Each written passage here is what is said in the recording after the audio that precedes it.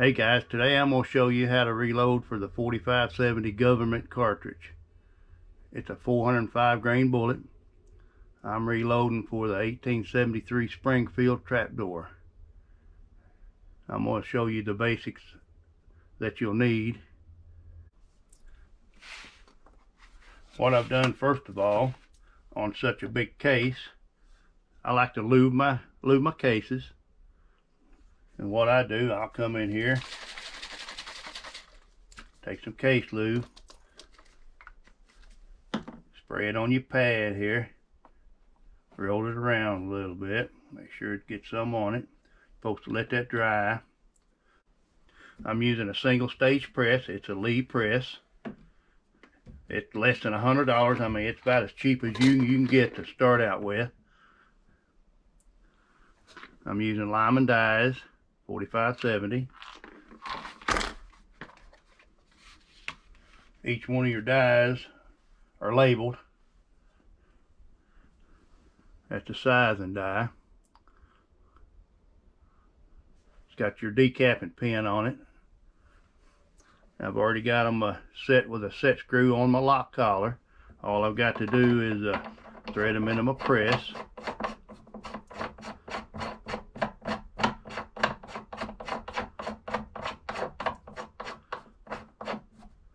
Just thread it up finger tight will be good.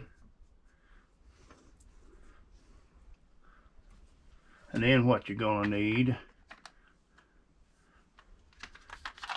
a universal shell holder set.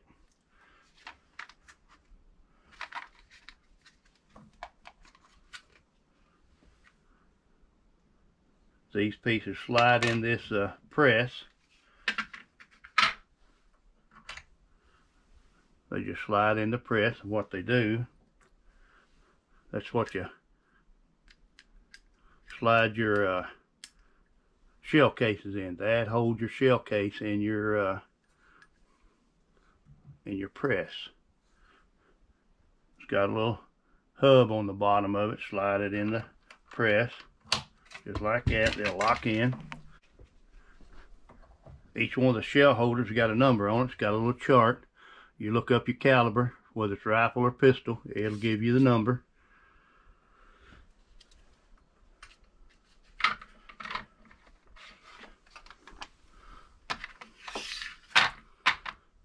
I've already got these cases lubed. Like I say, just slide them into your case, and you want to take your handle all the way down.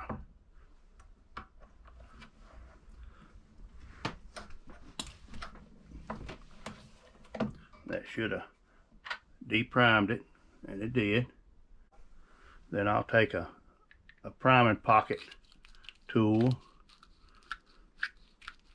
clean out my priming pocket.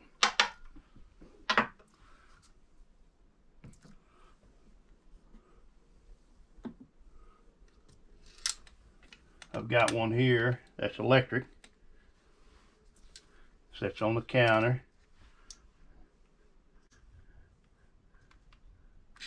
You can turn it on. It's got a brush on the top.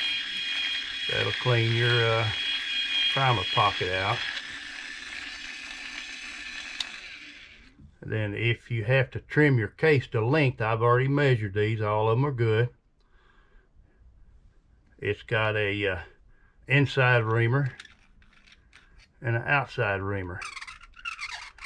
That will chamfer your edge of your brass so your bullet will load and the case will load in your gun. And what you want to do whenever you're doing a single stage press, you got to do all your steps at once. So you don't have to, but it's easier.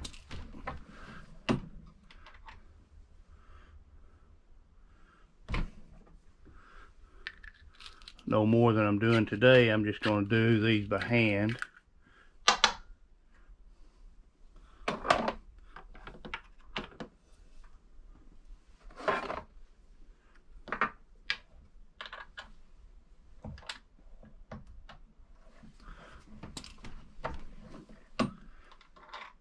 And that's also resizing my case.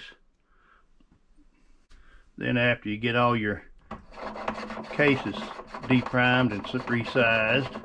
Remove your die. And you can look on your other die. This shows expand. That's going to expand all my mouth of my cases, so my bullet will seat in it. You just want to have this barely expanded.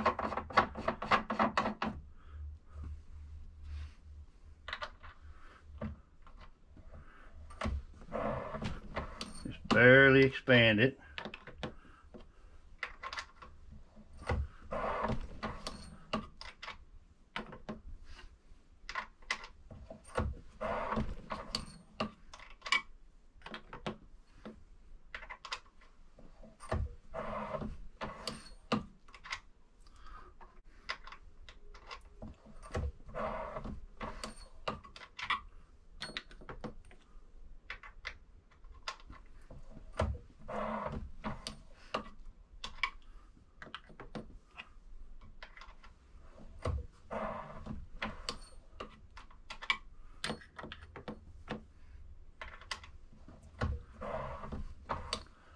Now I've got all my cases expanded.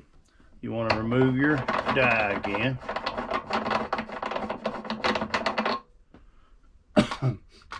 And you've got one die left. That should be your seating die.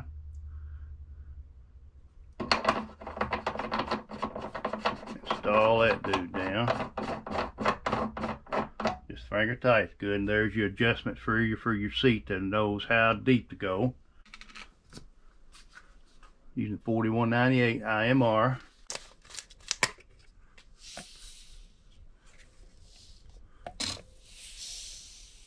Pour about a couple inches in my hopper there.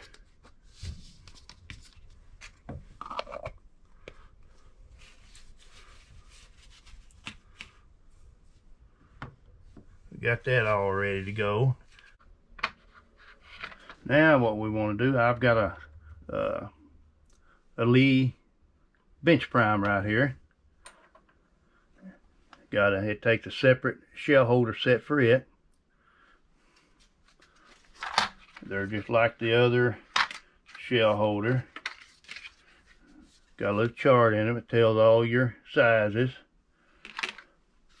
All different sizes for different calibers, pistol, rifle, whatever. Chart says I need a number 8 for this too, but these are different. These don't have a shoulder on the bottom of them. You can see for your single stage press, it's got a hub on the bottom. This one's smooth.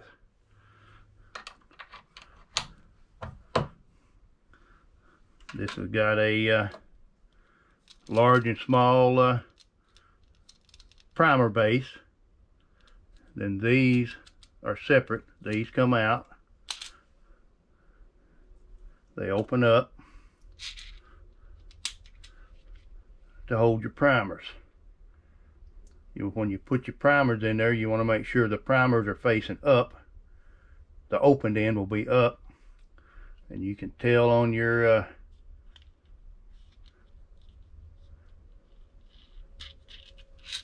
thing here, it says lock. Make sure it stays locked, because if you put it to on or open, they'll come out the bottom of it. What we want to do is slide this in this little groove, and that slides in that.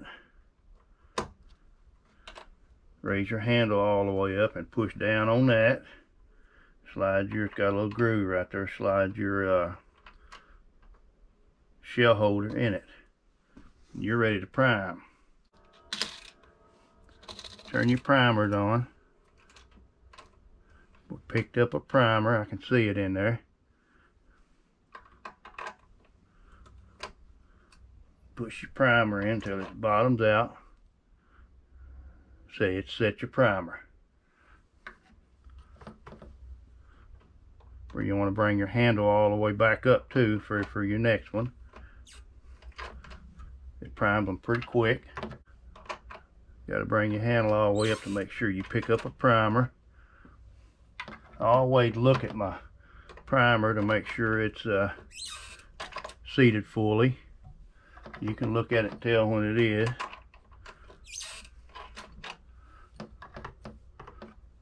This is the cheapest way I know to reload ammunition. As high as it is, this right here will pay for itself in 2 or 3 boxes of ammunition, believe me. The worst thing now about reloading, if you can find any of the components, the powder, the bullets, which a lot of my rifle stuff, depending on what they are, well, some of my rifle stuff and a bunch of my pistol stuff, I'll use cast bullets, a whole lot cheaper. Those are primed. These are 405 grain bullets. You can see the lube groove in them.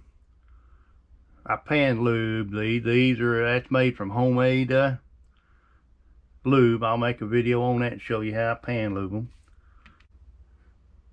Now I've got the Lee Precision Deluxe Perfect powder measure. That's what they call it, and that's a mouthful.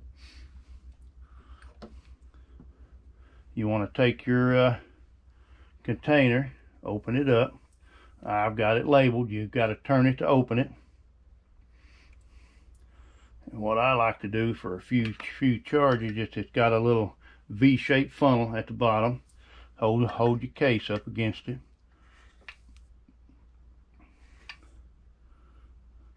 I like to dump a few rounds in here to make sure my hopper, all that gets full of powder.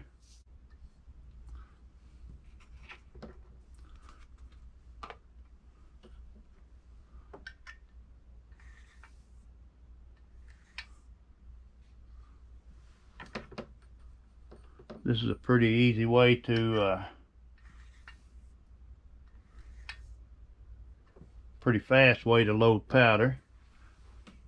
If you want to be real precise, they've got a powder trickler. Put powder in there. It's got a little hole in the center of the rod right here. Take that nipple off. Set your scale under it. Put powder in there. Then all you gotta do is turn that, and just a flake or two of powder will come out at a time. That's pretty accurate right there. These are fairly good, fairly accurate. It's got your adjustments here. You can adjust it screws in and out, adjust your powder grain. It's accurate enough for what we're doing here. For target shooting and stuff like that, it's pretty good. It's even good enough to hunt with.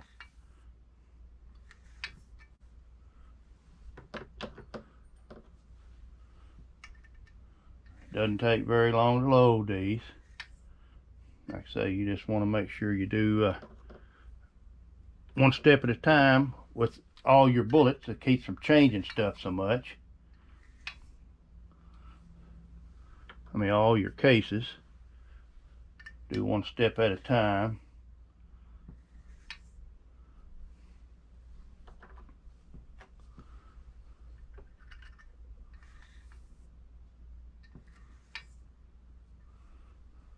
Now we got all of our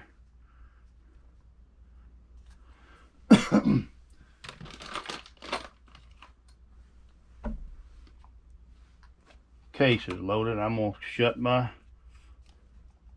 hopper off. And I want to make sure I come in here and get all my powder out of my tube here.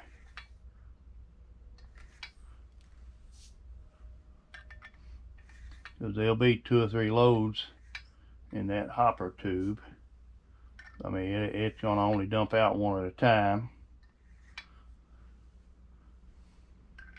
And you do it a few times, you can see that you're empty on powder.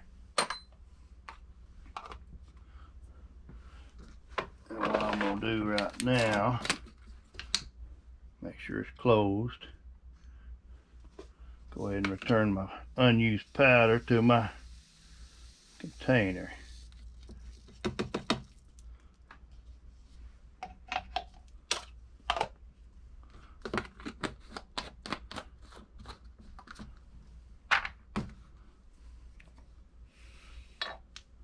Now we're ready to load some bullets. Take a case and put in your shell holder. Take your lubed bullet. It should sit right up there. May have to guide it in there. Just, you can feel it seat all the way down.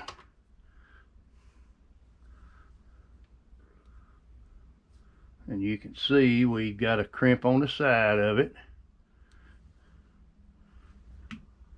Now what I want to do,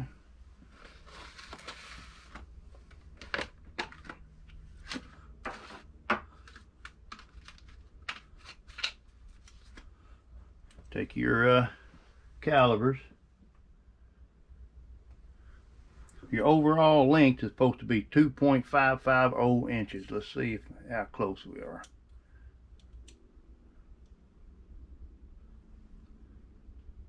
.20539.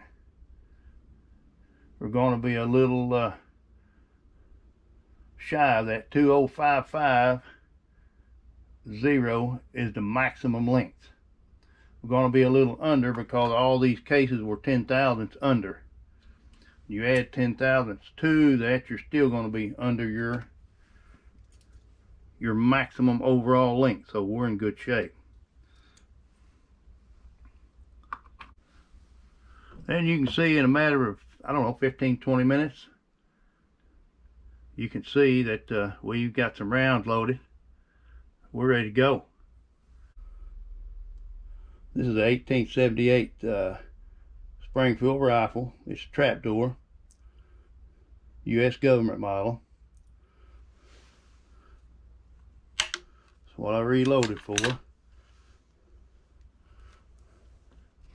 And your shell goes in right in there. Just a single shot. And you close your locking breech down right there. You're ready to shoot.